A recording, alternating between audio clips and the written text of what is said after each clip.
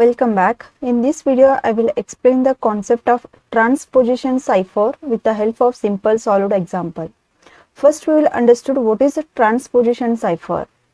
A transposition cipher, it is also called as a permutation cipher. It does not change the letter in the plain text, but it arranges them according to defined system. So here, unlike a substitution cipher, in the transposition cipher, letter identities remain the same, but their position will change. So now we will take one simple example to understand the transposition cipher.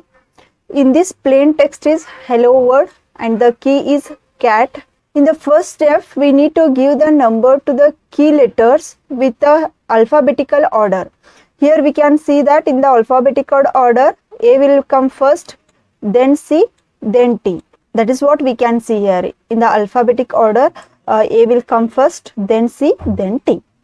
In the next step, we need to write the plain text in a row under each key letter.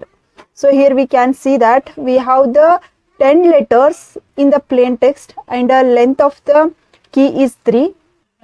Here we need to arrange these 10 letters under the key letters. So we have the plain text as a hello word.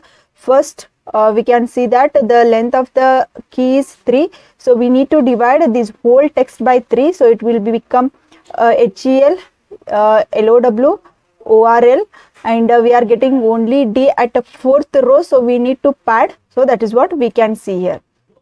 HEL, LOW, OWR and DXX. So this is how we can write the 10 letters under the key in the row format. So next we need to read the columns in the key order. So here we need to read the columns in the key order. First order is 1. So we need to read the second column. So the second column letters are E, O, R, X. So that is what you can see here. And the next column, that is next letter is C and the column is first. So we will get the letters as H, L, O, D. So we can see here. Next one is T and T letters are L, W, L, X. So that is what you can see here.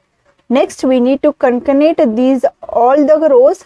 So we will get the final cipher text as E, O, R, X, H, L, O, D, L, W, L, X. This is a cipher text for the plain text hello world. Next, we need to decrypt the message. To decrypt the message, we use the cipher text, this one, and key as a cat. Again, we need to number the key letter by alphabetic order, as I already told, for A, 1, for C, 2, and for T, 3. Next, we need to arrange. Here, we need to divide the cipher text column-wise based on the key order. So, first key order will be A.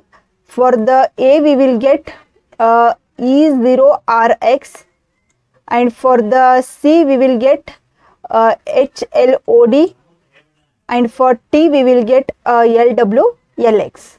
So once you divide the cipher text, next we need to write those letters in column wise. So here we can see that for A we have E0RX, that one we need to write here.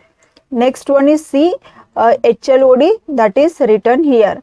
Next for a C, next for a T, that is LWLX, that is written here.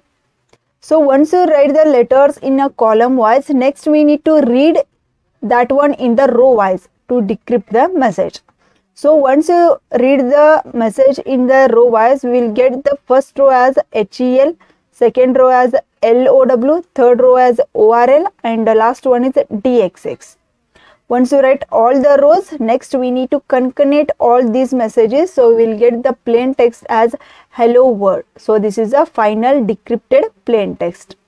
So here we can remove the XX because we are padded this one. So we will discard this one. This is how we can find the encrypted message and decrypted message with the help of transposition cipher. I hope the concept of transposition cipher is clear. If you like the video, do like and share with your friends. Press the subscribe button for more videos. Press the bell icon for regular updates. Thank you for watching.